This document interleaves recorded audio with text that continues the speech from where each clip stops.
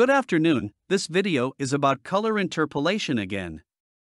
I think a lot of people are expecting a video about Dolby Vision, but I can't get to it until I thoroughly understand the issue of color interpolation. Originally, I wanted to tell you and show you why there is a difference when capturing, which I discovered while working on previous videos. But in the process, I found so much new information for myself that I decided that I had to expand on the subject. This information will give you a better understanding of the whole process of color formation on your TV screen. On the Decklink capture card which I use for testing, there is a difference in the image of different players. More precisely, there is a shift of colors. Players that output in 444 mode produce greener images, they have a shift visible towards the green channel. All players that output images in 422 mode have a shift towards the red-violet color. The Shield TV using the 422 output still has the same shift towards the green channel as the 444 output. If you switch a player that outputs in 444 mode to 422 output mode, it will output as players that use 422 mode. So for example, I can make an X2 cube into a player with the same shift towards green-yellow if I switch the output to 444 mode.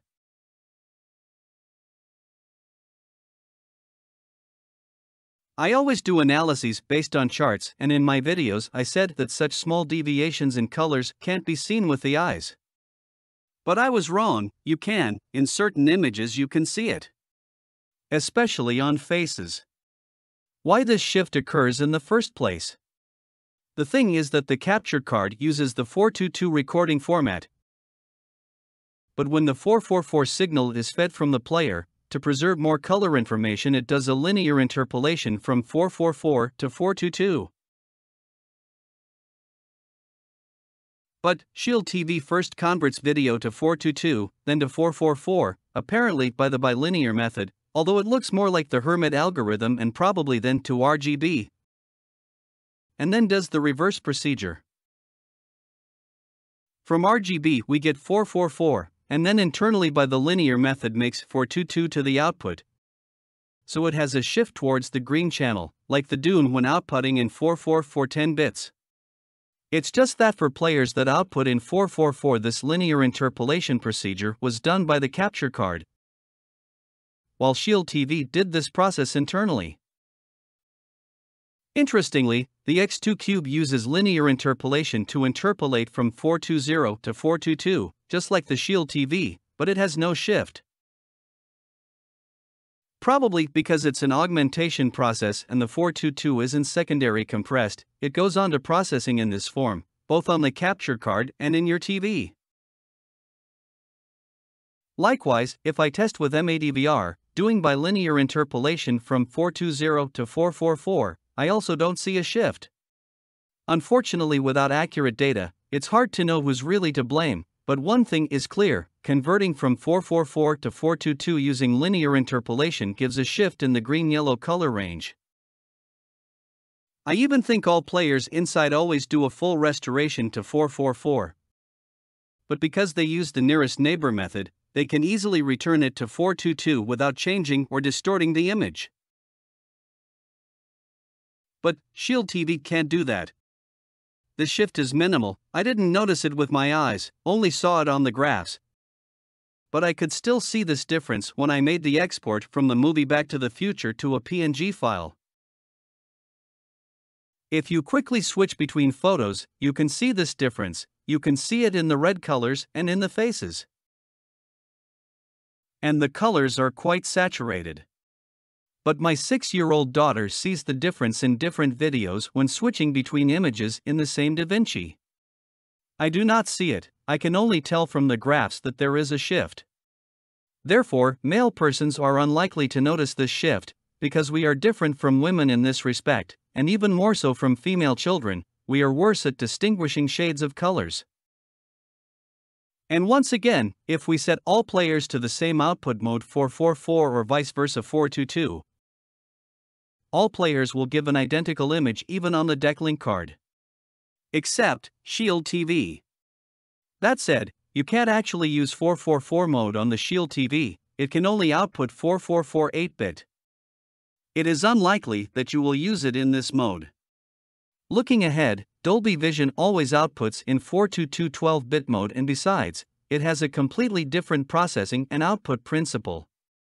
Therefore, as you understand, all players in this mode should be identical in color interpolation, but there are other processes interfering with the image, so there will still be a difference, but in other image parameters. To figure it out, I started doing the capture on a Maguel Pro Capture 4K Plus card, which knows how to capture video in 444 mode.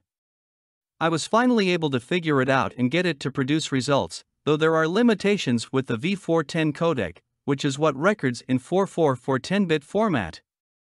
No professional video editing software understands this format. My salvation was virtual dub and conversions to other formats with 444 color. What conclusions I could get from capturing in 444 mode? First, it makes no sense to capture in 444 format for players that output 422. If you capture 422 video into the codec V410, then the capture card itself chooses the nearest neighbor for interpolation and records in this form. But if you choose the codec like V210, which is equal to 422, then in the player you can choose in the same MAD VR what method to interpolate from 422 into 444. In fact, as well as when capturing in 422 on Decklink. Second, all players except Shield TV use the nearest neighbor method to interpolate from 422 to 444. Third, interpolation from 420 to 422 is done by different methods on different players. X2Cube uses linear interpolation, Shield TV probably too. Dune and Fire TV Stick 4K uses a different method, probably cubic. Couldn't determine exactly. Fire TV Max uses nearest neighbor for both stages of interpolation. Shield TV uses linear, actually bilinear, because it is the same on both planes. Fourth, and most important, when capturing in 444 format, there is no difference in colors between the players.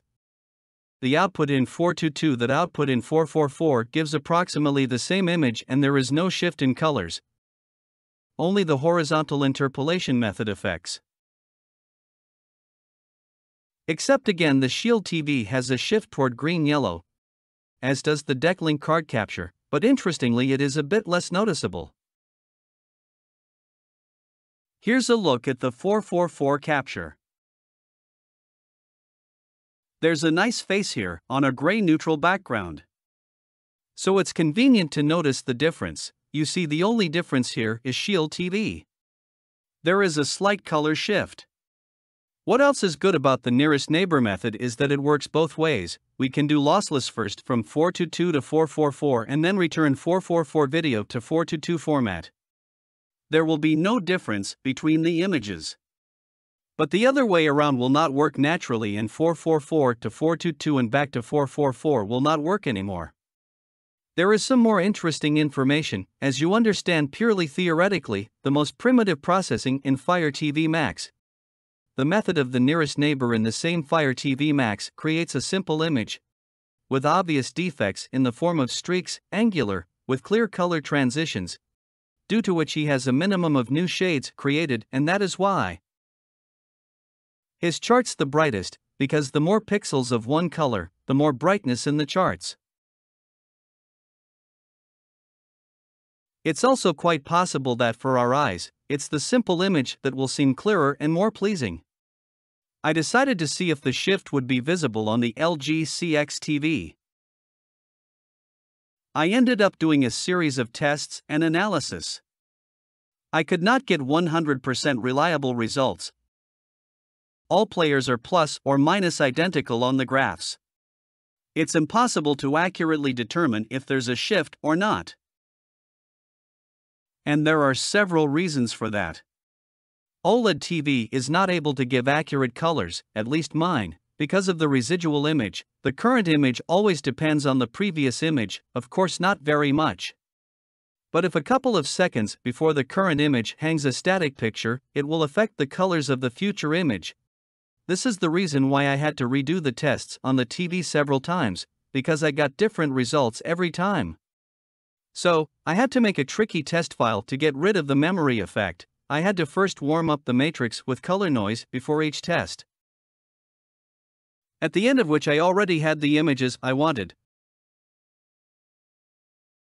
But, even in this case, if I took a picture from the TV, for example, for Shield TV in 4:2 format, then make tests of the other players, it all takes time, and if after 45 minutes I reconnect Shield TV, I get already another result. Visible on the graph is a slight deviation from the original version. And it turns out, it is impossible to reliably take a photo of the screen when you need to identify such a small color shift. Based on the data, I think that the TV, if the signal is in 4:2 format, probably just let it go on. If 4:4, then compresses it with a linear algorithm, then processing and again outputs. Unfortunately, it is impossible to determine it. Although it is possible that the signal is fully restored to 4:4 by the nearest neighbor, if the original 4:2. In any case, for players that interpolate to 4:4 as the nearest neighbor, there is no difference with 4:2. And it is because of the extra processing that the difference between the players is evened out. Perhaps this is the second reason why I could not detect a clear difference between the players. It was impossible to accurately detect color deviations. Moving on. What if we do not interpolate with the media player at all, but just use it as a transport?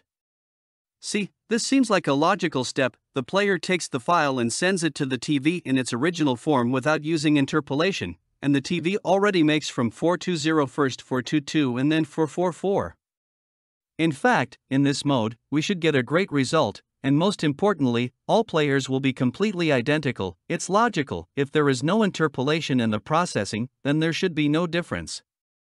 Yes, there is a minus that you can only get 4:20 output mode at 50 and 60 Hz output, but it will be the best picture quality, because everything will be done by the TV itself. Do you agree that this is ideal? I thought so too at first, until I ran tests on the capture card and on the TV. Turns out that when you output 4:20, you're actually doing a double conversion. First, your player does the conversion to 4:22 and then the player compresses it to 4:20. Because on the capture card I see a signal in 4:20 which is similar to a signal in 4:22 for an X2 cube, for example. And then the TV once again undergoes this video conversion from 4:20 to 4:22 and then to 4:44. As a result, this output can be considered the worst in terms of image quality, because there are a lot of unnecessary transformations. Probably, such a mode of output in 4:20 was made due to the need for the chip to overlay the GUI and all internal processing. It just cannot output directly to the original 4:20 stream. So these are the results. But no, this mode of output is definitely the worst option. Now I will show you the results of different players with different models of TVs. As well as the work of built-in players of different TVs, these are LG CX and LG C2 built-in players. Next, the Philips OLED 806 and LG CX embedded players. And these are LG C2 plus Dune and LG CX plus Dune. And here is the LG C2 plus Dune versus the Philips 806 plus Dune. I will not judge who is better here, still need more reliable data for analysis. When sending the signal to the TV, it is the TV that will be responsible for the conversion from 4:22 to 4:44. Because of the use of the nearest neighbor, the signal output in 4:44 format is not different from the 4:22 format for all players except Shield TV. If you compare the image on the TV, Shield TV has a difference between 4:44 and 4:22. but it is so minimal that it is only visible on the test tables. It should still be sought, this difference. In fact, no matter how cool your video processor is in the player, when it hits the TV, your image will turn from 444 to 422, and then back to 444 again, but by the TV's algorithms. Therefore, it is the quality of the TV interpolation that will affect the image. At the same time, as you understand, from 420 to 422 the player does the processing. In fact, to really change the interpolation quality of the image, you only need to use the TV as a monitor panel. And most importantly, the effect of the color interpolation method has many times less impact on the resulting image than you might think. Next, a little bit about Sony. This Sony X85, the model without the extra chip, actually behaves like a regular MediaTek. And this is the Sony X95, which has an additional XR processing chip. An interesting picture, the colors are inverted. Instead of the red and blue channel as in the source, we see blue and orange. If you think this is a mistake, no, here is a picture from a Sony A80J TV. And even from an external player we see this color inversion. This is the work of the XR chip, but no need to worry, the colors are actually processed correctly on regular movies. The problem lies in the work of this chip with this non-standard part of the image. There is a glitchy brightness channel in this file. I think the reason is this.